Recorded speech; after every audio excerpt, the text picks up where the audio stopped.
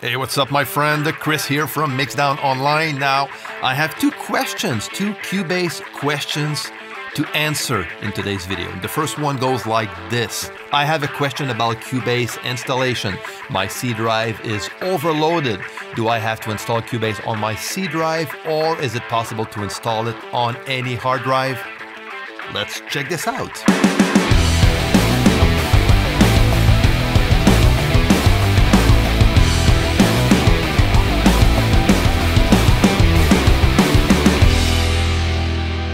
Alright, so now let's jump into this. But before, if you're new here on the channel, feel free to subscribe to the channel, to click the notification bell. And also, if you think that the video is helpful, please share and like. Okay, now, installing Windows on an external drive, or another drive than the C drive. Now, I'm working on Windows 10. You're gonna have to look it up if you're working on Mac, but what I'm gonna show you, part of the answer is gonna be shown in Windows. Okay, so first, you can definitely install any program on a separate drive using Windows. I usually don't. I usually install everything on my C drive, but everything that has to do with a sound library is going to be stored on an external drive. So let me show you first how you can install Cubase on a separate drive. First, on Windows, what you need to do is to go to the Start menu at the bottom left, and you click on Settings. That will open the Windows Settings window, and then click on System and Storage. And down, you'll have the change where new content is saved.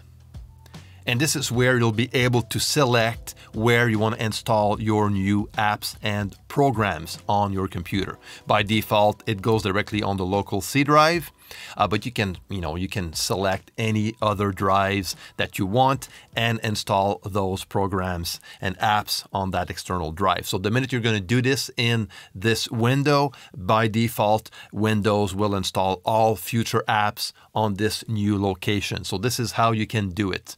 Now, as far as sound bank goes, that will depend on the VST you're working with. But if we stick to Steinberg's products like Cubase, what you can do, if you go again down to the Start menu at the bottom left, go down to Steinberg, and we're gonna look at the Steinberg Library Manager. And this is going to show me all Steinberg products that I have installed on my computer. Everything that comes with Halion, everything for Groove Agent, Cubase, PatchUp, Retrolog, and so on. And if I click on Details on one of those VSTs, it's going to show me where the sound bank is stored. So for example, if let me find one that is on my C drive. Let's go to Cubase. Okay, Blockbuster. Okay, let's check this one out. This one is by default was installed on directly on the C drive, which is okay. But let's say I want to just move things around so I can free up space on my original C drive. I can select this one, for example, and click on Move, and choose another place on an external drive to move that on. And that's it. So let's say I want to move it here. I'm going to click on Select Folder. And there you go. It's going to take its time to move that entire 1.9 gig or so directly to that new location. So next time you're going to open up Cubase, that sound library is going to load from the new location. So you can do this with all of everything you see within the Steinberg Library Manager window. Very practical if you want to move things around and free up some space off your C drive. And of course, the Steinberg Library Manager is also available on Mac. Okay, now let's go with the second question. Any suggestion on how to back up all Cubase projects to an external hard drive? I save the individual projects in a folder, but the audio files are in the default folder. I have to get those files also. Now, to start with, I'm going to answer the first part of that question and show you how I transfer a full project from one drive to another. It's very simple. Drag and drop. Okay, so I just select the project I want to move from one drive to the other. I select it, and let's go with this one. Let's say I want to move it to the desktop. I'm just going to drag it to the desktop, and that's it. That's the only thing I'm going to need to do, and this way Windows will copy the entire folder on this new drive. But what's important here is not to only transfer a Cubase project file, okay, but because that file is going to be linked to an audio folder where all the audio from that Cubase project is going to be stored. Okay, so this is very, very important, and this is a kind of a mistake that I see a lot of people doing, is they focus a lot on that specific Cubase file and they forget about the audio folder.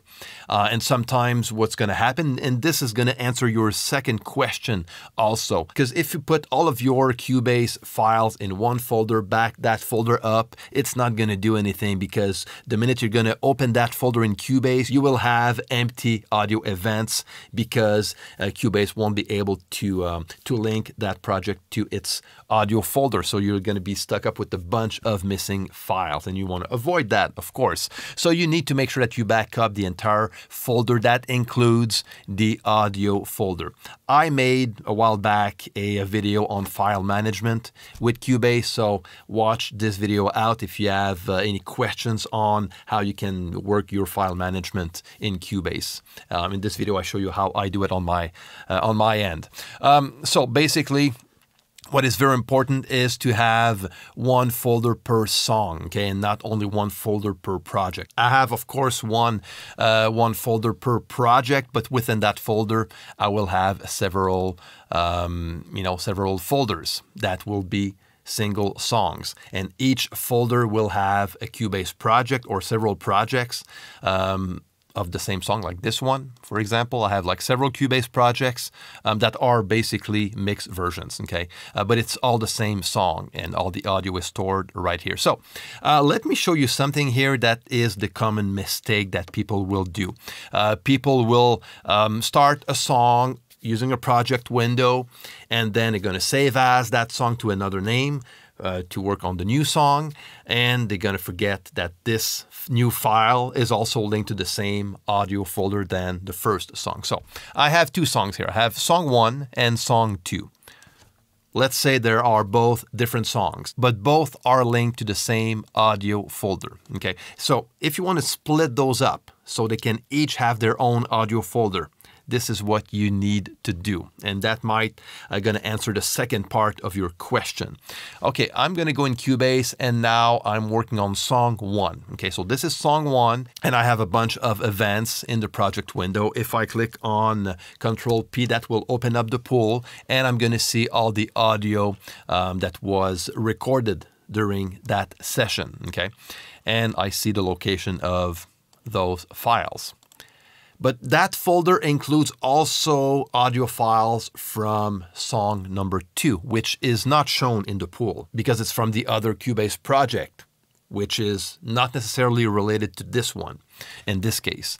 So what I'm going to do with the first song, I'm going to make sure I split that up. So song 1 will have its own audio folder, and at the same time I'm going to move that on another hard drive. So I'm going to click on File, go down to Backup Project, and then I'm going to select a space on another hard drive. So let's go to the desktop in this case, and I'm going to click on New Cubase Project, which is a folder I created earlier, and then I'm going to create another folder which is going to be called Song 1, which is the title of this song.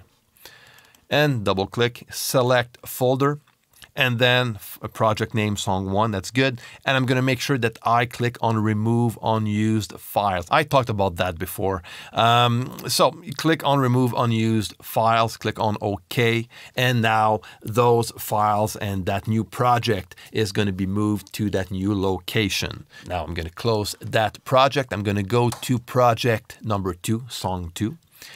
And now I have like a different project, different audio files, and I'm going to do the same thing. I'm going to split that up. So let's do the same. Click on Backup Project, and I'm going to select the same location, the same new Cubase project location, but instead of using song 1 again, I'm going to create another folder, call that one song 2, select it, and there you go. I'm going to do the same, remove unused files.